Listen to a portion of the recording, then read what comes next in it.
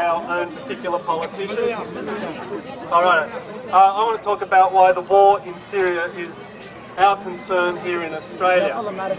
Syria, for many people, is a country on the other side of the world that, if it catches our attention all from the media and the politicians, is the setting of yet another Middle East crisis with the same mix of ingredients that all these incidents have.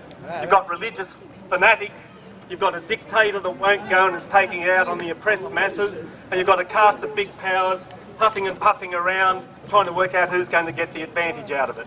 So it's no wonder a lot of people might say, a curse on all your houses, or it's none of our business, let's just get along with our normal ordinary lives here in Australia.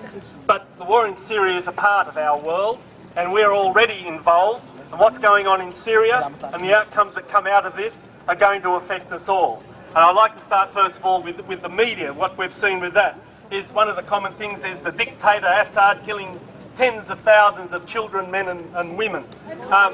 Despite these lies and fabrications being repeatedly shown to be false and fabricated, is the story that is still peddled out in the media.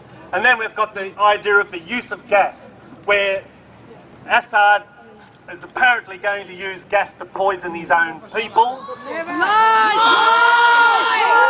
Not only is it lies, once again it has been shown to be lies. The Free Syrian Army, Al-Qaeda types, have already themselves shown how they want to do it.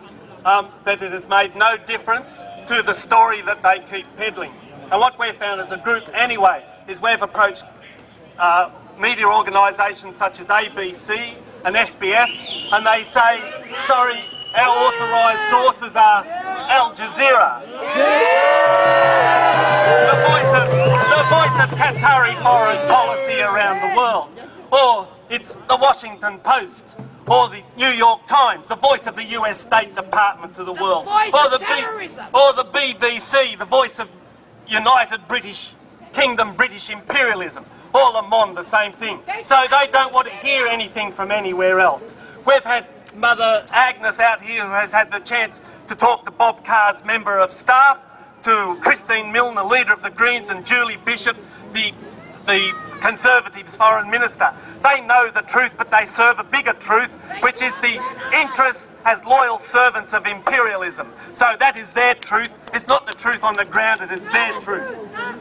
So I have to say, if the media is so capable of manipulating opinion, setting the news story for us about Syria here, what else do they manipulate and control a story of?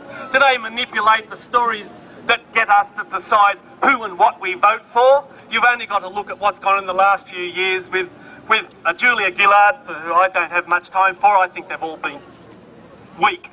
But they're also nominated by the Americans.